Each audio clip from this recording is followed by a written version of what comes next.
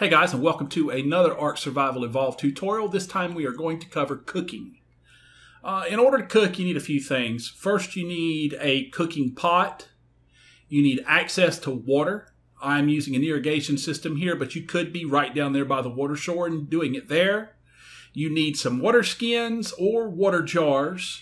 You need the ingredients for whatever you're going to cook with, and then you need some wood or some spark powder or something to burn in the cooking pot while producing said recipes. Now, the first thing that we're going to look at is going to be something really simple to do, and most people can do it straight off the bat as soon as you can make a cooking fire, and that is dyes. Now, at the end of this video, I will cover dyes completely.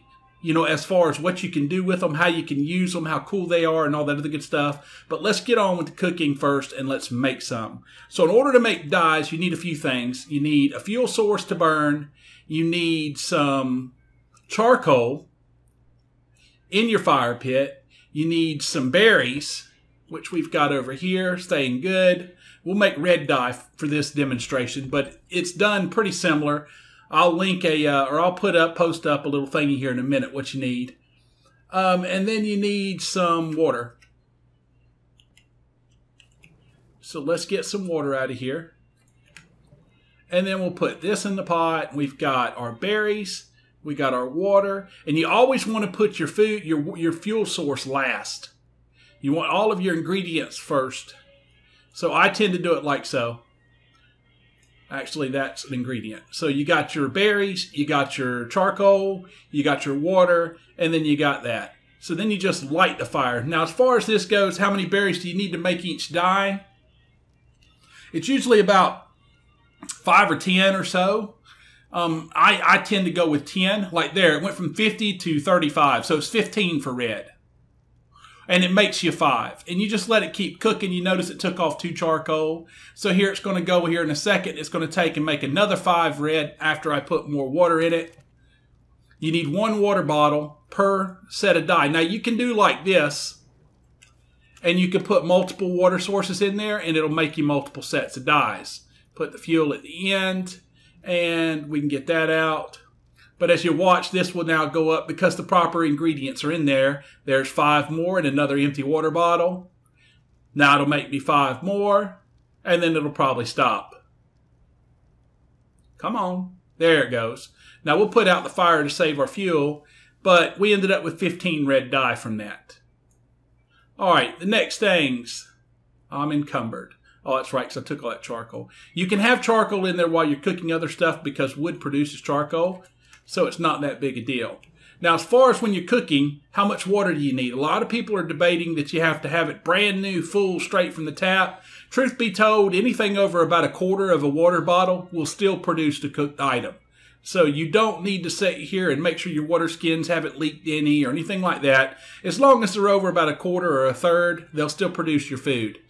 All right, the next thing we're going to do is a really simple tonic. There's 2 of them, 1 energy brew, which is 20 azul berries and 2 stimulant, and then a medical tonic, which you're going to find more useful early on. The medical tonic basically is like a regen, a heal over time type ability.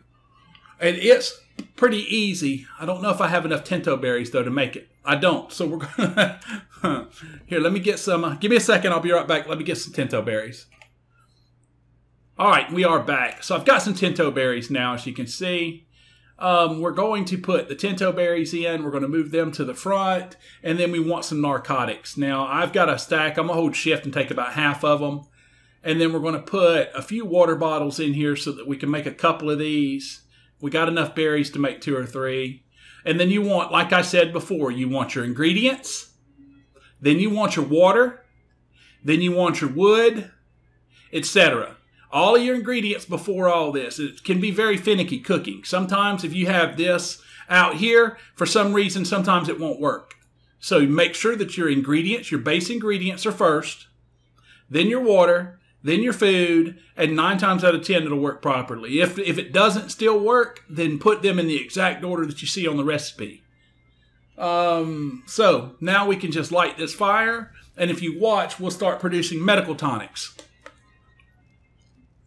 Now, medical tonics are heal potions, basically.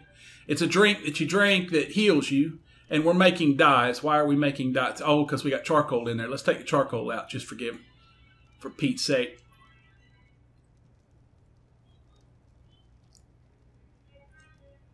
Oh, it had probably already started making the dye. That's why it did that. When I hit, there it goes. There we go. So we got a medical brew, and we'll let this cook a couple times. We'll make one more. Come on. Come on. Come on, come on, come on. Make one more. We got another water bottle in there. It takes it a good 15, 20 seconds, maybe 30 seconds or longer sometimes to cook these things. There we go. So we got 2 of them. So you can put these in your hot bar and you can use them. And if I now hit 0, if you look, if I had any health damage, which I don't, there would be a little health up thing down there in the bottom left-hand corner, right down here. But there's not, because we don't have any health issues. All right, now that's that. So let's get on to something even a little bit more difficult. First, let's fill our water bottles up. And to do so, you just, like I've showed you in multiple times, you just put them in here and they'll fill up. We'll go ahead and fill that one the rest of the way up. And then we'll take them out. Now the next one, this recipe we're going to get into is actual cooking. This is an actual food recipe. Now you can cook all of these items without having the recipe. You just have to know the recipe. In other words, you have to know what to put in the cooking pot. You can guess until you get it, or you can go to the web page, or you can look up there and you can see in the top right hand corner the whole listing of all the recipes, or some of them at least, whatever I could fit in there. And a link there that shows you where to go get all of the recipes. But for the next one, we need a few things from this box. We need some cooked meat, which we have. We need savo root, which I'll take. We'll take 6, because they have a tendency to spoil. We need long grass. We need mayho berries, which we'll just take half of. And then we need narcotics, which we've already got. So you come up here, and this is going to be good for you guys that want to go pearl diving or oil diving and things like that. This recipe is called Lazarus chowder. And how you make this recipe is that you put some meat in, put it first.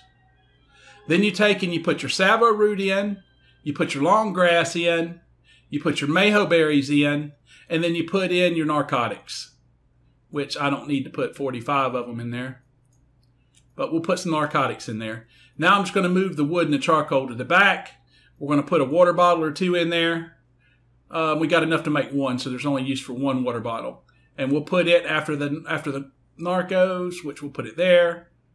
Actually, we'll put it there. So we got meat. We've got savo root. We got long grass, mayho berries, and then narcotics. Now, the proper recipe, I'm putting too much, of course, but the proper recipe is 9 meat, or it will be called 3 servings of meat, which is, a serving is 3 meat. So basically, you need 9 meat. You need 5 savo root, 5 long grass, 10 mayho berries, 10 to 20. I think it's 10 though. 10 mayho berries, and then 2 narcotics, a bottle of water, and some food. Then if you light the fire, it will produce what's known as Lazarus chowder. Now what Lazarus chowder does, the description says, this creamy dish improves the body's natural constitution. You will recover from injury more quickly after eating this, and your body will need less oxygen. So basically, you heal a little bit faster, or recover stamina a little bit faster, rather, and you can basically breathe underwater. And it lasts for a long time. Now, these take approximately 3 wood, between 2 and 3 wood to cook. So it's not quick. You have to sit here and wait on it, or you can leave and go do what you want to do and come back and grab it. You don't have to literally sit here and watch it. But after a couple of the wood burns off, it will eventually produce it. It takes about 60 to 90 seconds or so in order to actually produce these more in-depth cooking recipes. Now, there are some other ones. There's an enduro stew.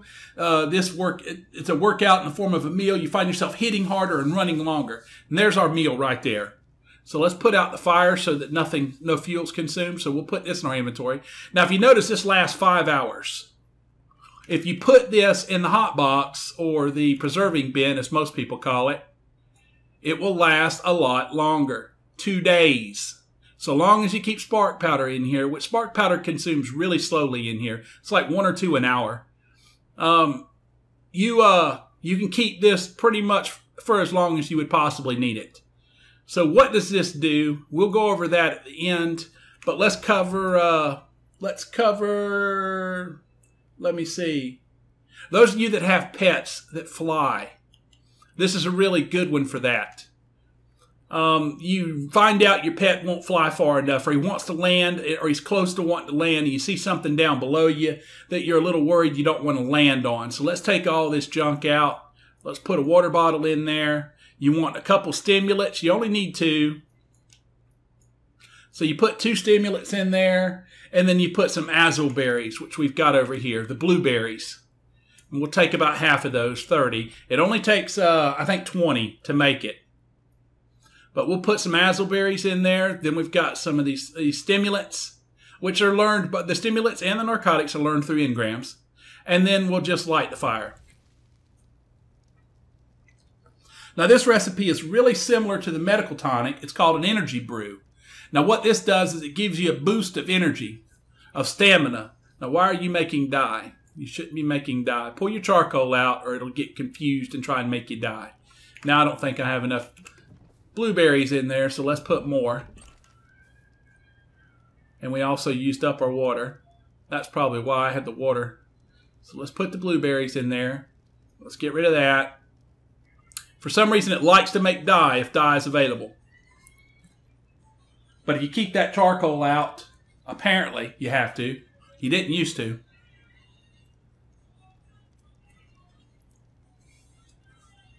Come on, make me my energy drink. I want my Red Bull.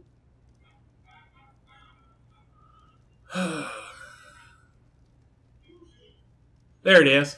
So let's put out the fire. Now what this does is it fills up your stamina. And that doesn't fill up your stamina. It gives you approximately 30 stamina. So let's sprint. Or we can't because we're over full. Here, let's go into inventory and let's throw away this 46 charcoal. And then we won't be encumbered anymore. So let's go out here and we'll sprint around. We'll go swimming in the water and punching. Stuff to make all our energy go away. All right, there, we're losing a lot of energy. Now if we go into inventory, now you can force feed these to your birds. And basically what happens is if you watch your energy, our stamina is at 94. So we're going to hit 9 and then look at our stamina. All right, let's just put it up here and use it.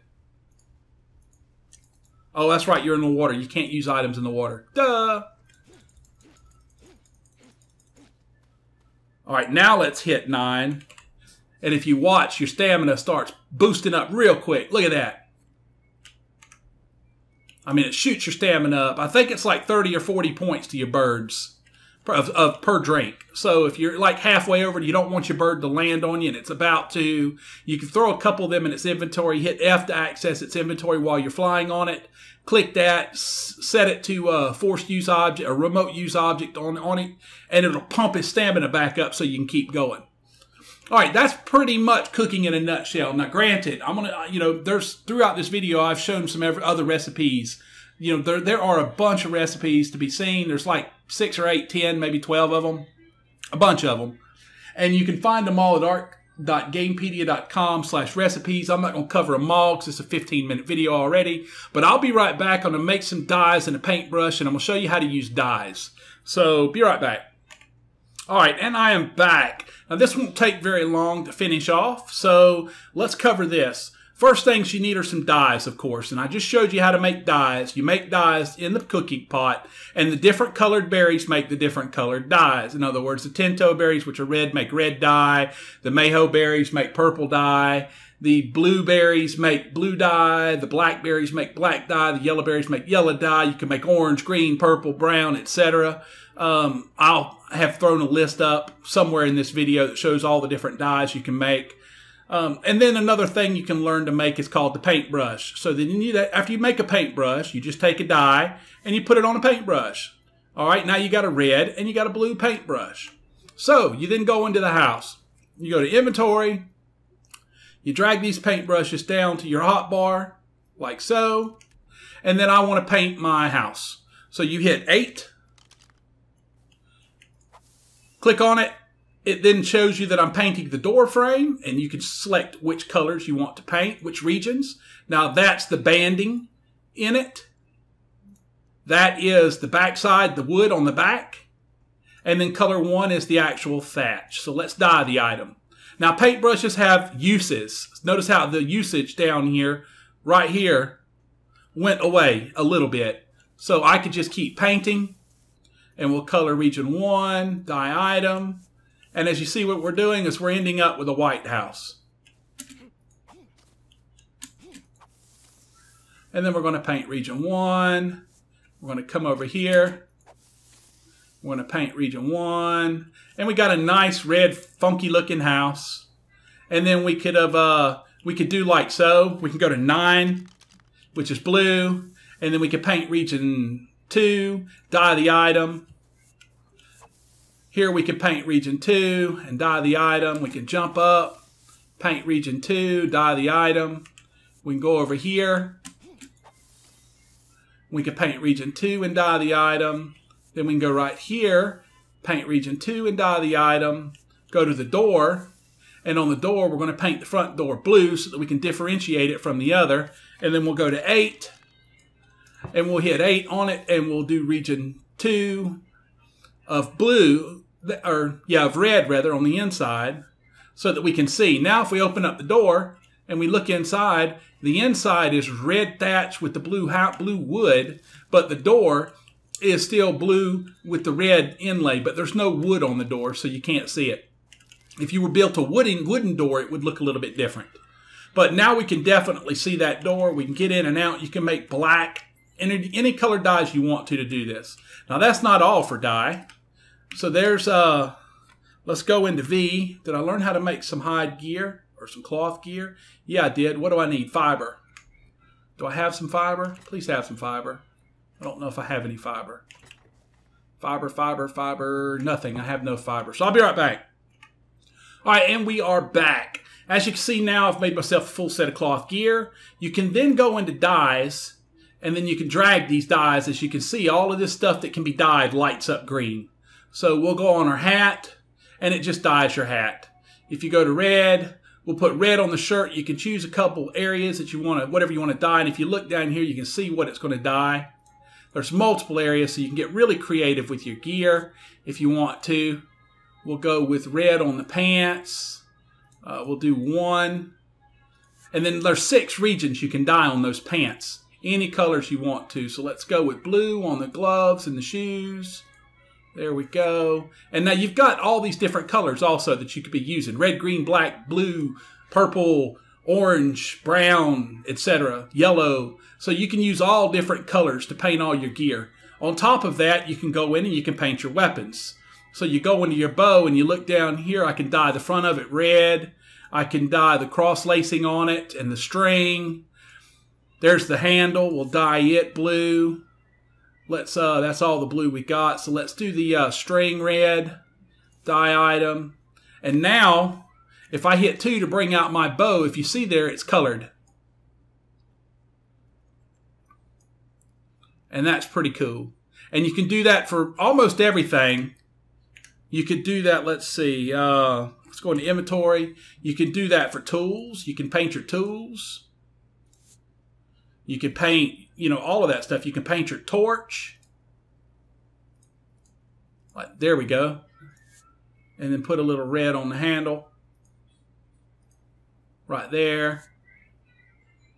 So, I mean, you can paint anything. You can dye a lot of things, almost anything. You change the colors of stuff that are just kind of funky. Like, I don't like the color of that bed. I think you can paint beds, maybe.